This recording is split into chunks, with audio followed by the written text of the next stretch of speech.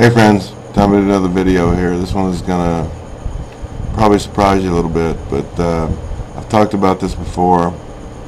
I've called Jonathan out on using Gnostic, websites before, and actually showed screenshots where he's using Gnostic Warrior and things like that. But then I get his trolls coming on the channel going, "Hey, he's not a Gnostic, blah blah blah." But the evidence is clear as it can be.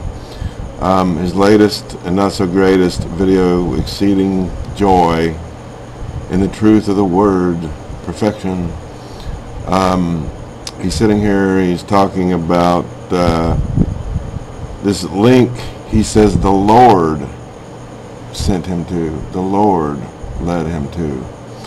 And you're going to be surprised to figure out or know exactly where this is.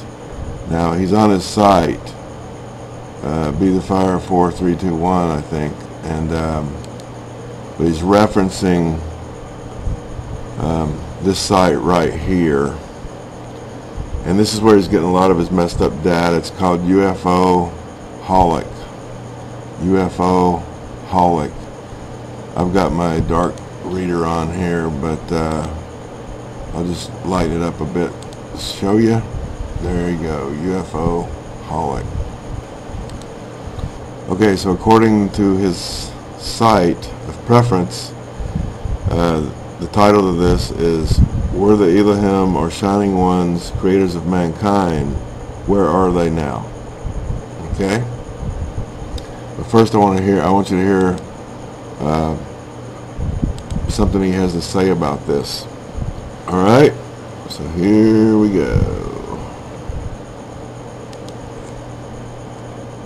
Because that crazy guy, Jonathan Kleck, that seems a little peculiar, he's a servant of the Most High. No, you're not. No, you're not. No way, no how. Glory to God, guys. Anyway, I just want y'all to be as pumped up as I am. Because the end is coming. We're getting to go home. You're getting a barbecue. Yeah. That's where you're Our going. identity is hidden with Christ in God, Emmanuel. We're fixing to see. That's our identity. And we're the Elohim. Let me show you one article real quick. I think this will be really good for everybody. You see that? He said, "We're the Elohim." You hear that? We're not the Elohim. But continuing. So I want to show you this article that's in this folder called Elohim. There's that girl that, she calls herself Elohim. She's a musical artist. And I want to show you a really interesting link that the Lord let me see. We'll see if oh no, it's doing it again. Don't do it. Oh, it did it again. No. This is really bizarre, man. When I'm doing these videos, sometimes now it's like stopping my show note link. That doesn't matter. I can load them on the page anyway. Yeah, these show notes you spread all over the internet like cancer, leading people in the wrong direction. But continuing. I'll just download it all and just go straight to it. Well, watch this. Let me show you something. We'll see if this will populate. Here we go. Elohim or Shining Ones. Ready? Now this is just a site that the Lord led me to when I was. You hear that? The Lord led him to it. The Lord led him to it. Okay? When I was going over this thing, with this Elohim thing, this girl that calls her name Elohim. Wow, look at this. It may not do it. We'll see. Here we go. It did it. Here we go. Okay, here we go. Okay.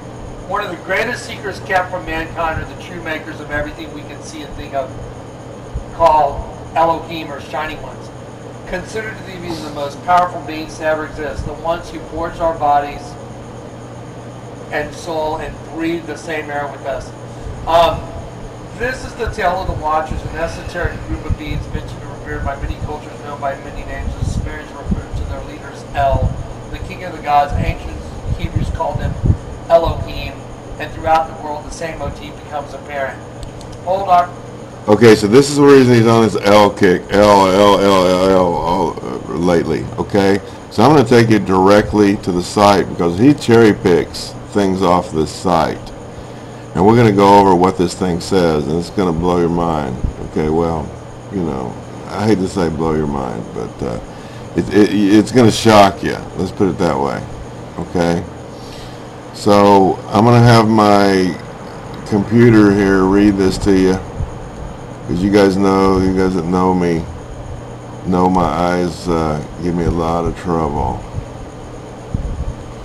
It's not that long, so just hang with me, be patient, it's going to be worth it, okay? In the Bible we find a reference to the Shining Ones as the Watchers, as appearing to Moses' father Amram. And there appeared 2 men very tall, such as I have never seen on earth. And their faces shone like the sun, and their eyes were like burning lamps, and fire forth from their lips. Their dress had the appearance of feathers.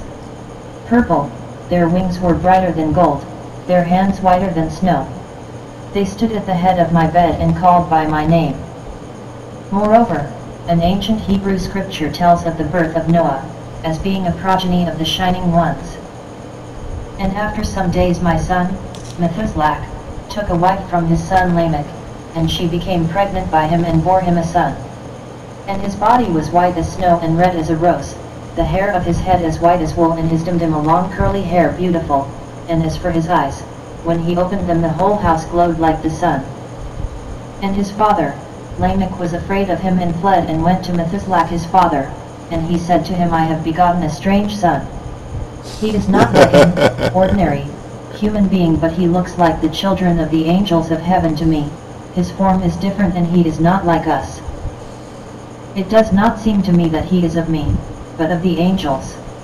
Elohim Shining Ones Alien UFO 5. The Hebrews borrowed the concept of Elohim from the ancient Sumerians. Lie. They viewed them as the owners of mankind and its watchers. As the famous Masonic historian General Albert Pike noted in Morals and Dogma, Freemason. The watchers were seen as hosts of heaven, traveling between worlds and carrying messages. Their leader, Yahweh Elohim, can be translated as leader of the Shining Ones. In the Testament of Amram, uncovered amid the Dead Sea Scrolls, we get a glimpse of what these Shining Ones looked like once they fell out of grace by seeking pleasure and succumbing to lust towards the daughters of men. I asked them, Who are you, that you are thus empowered over me? They answered me, We have been empowered and rule over all mankind. They said to me, Which of us do you choose to rule you? I raised my eyes and looked. One of them was terrifying in his appearance, like a serpent, his cloak many-colored yet very dark. And I looked again, and in his appearance, his visage like a viper, and wearing exceedingly, and all his eyes, I replied to him, This watcher, who is he? He answered me, This watcher, and his 3 names are Belial and Prince of Darkness and King of Evil. Figures. It is unclear what made the original Watchers, the Shining Ones, abandon their pet project into the hands of their fallen brethren in reptilian form. But the 2 categories of advanced entities share a common origin as the engineers of mankind. Elohim Shining Ones Alien UFO 7.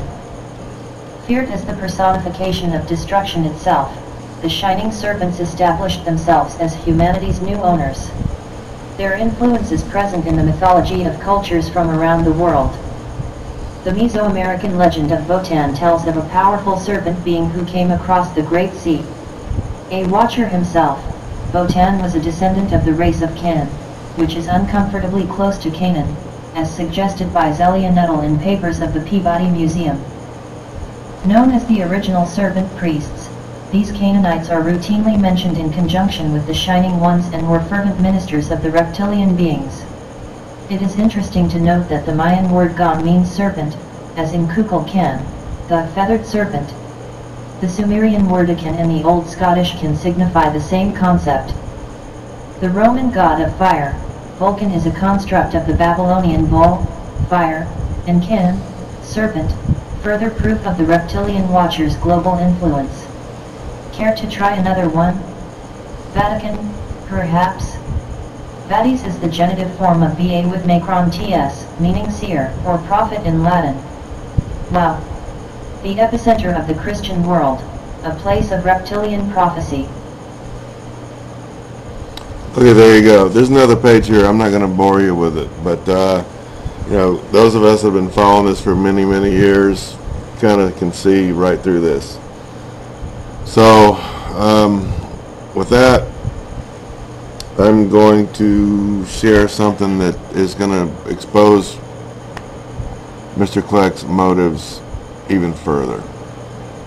Okay?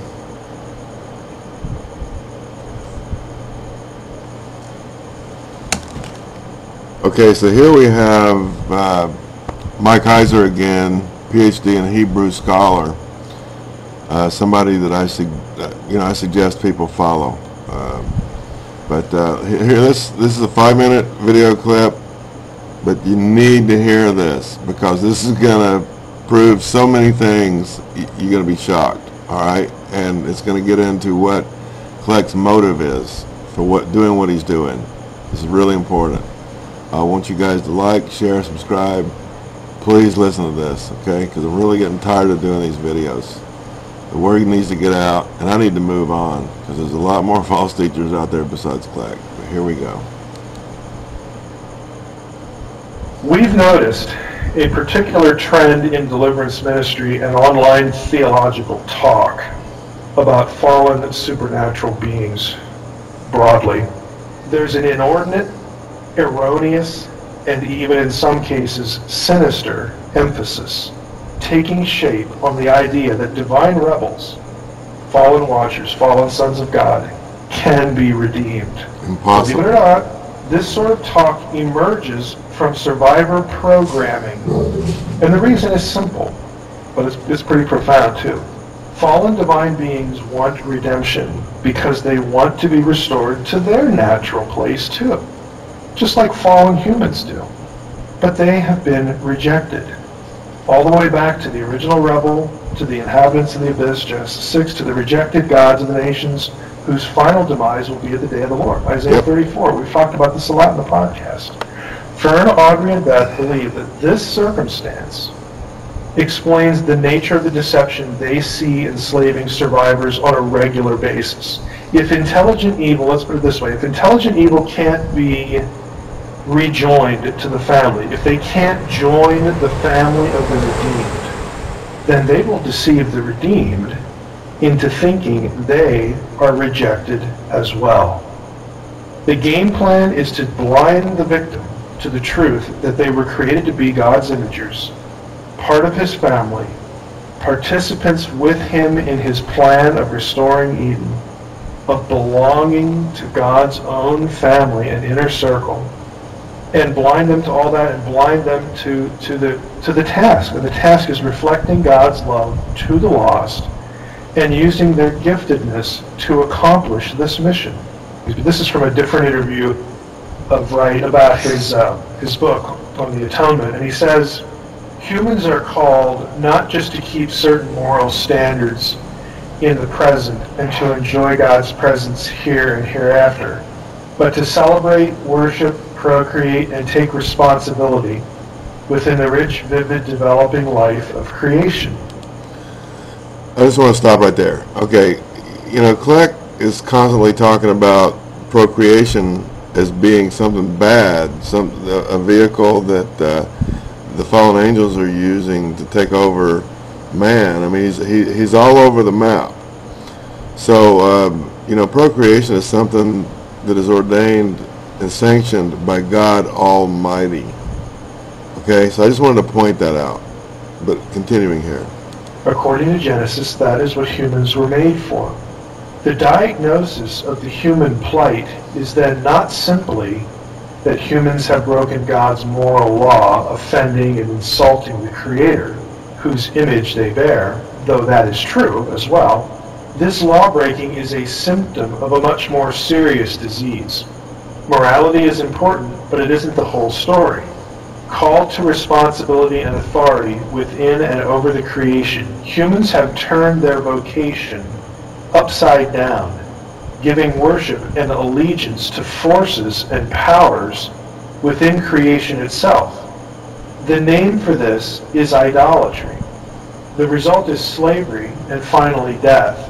It isn't just that humans do wrong things and so incur punishment.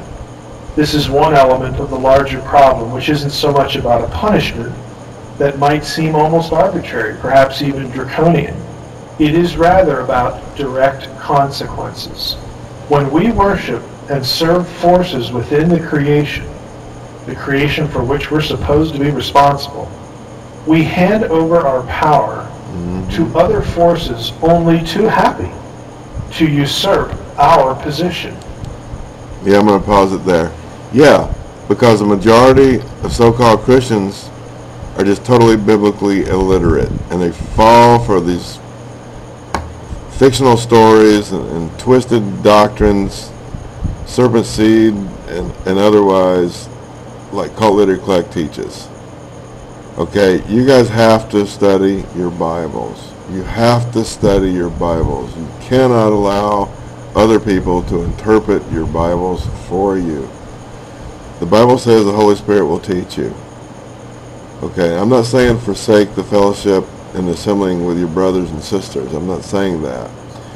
But understand that if people are teaching anything that's outside of the written word, they're leading you off the straight and narrow. Okay? You got to get that through your head. I'm really getting tired of going over this, but here we go. We humans have thus, by abrogating our own vocation, handed our power and authority to non-divine and non-human forces, so both of them, which have then run rampant, spoiling human lives, ravaging the beautiful creation, and doing their best to turn God's word into a hell. Yep. And again, if you think about this in the framework of imaging, what does it mean to be God's imager? It means you're part of the family.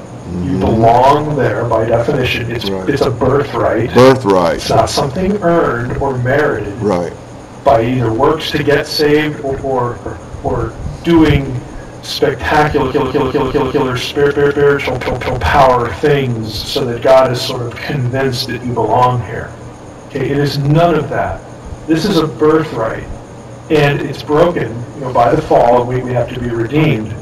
But it's being part of the family, and then since you are part of the family, you participate in the mission.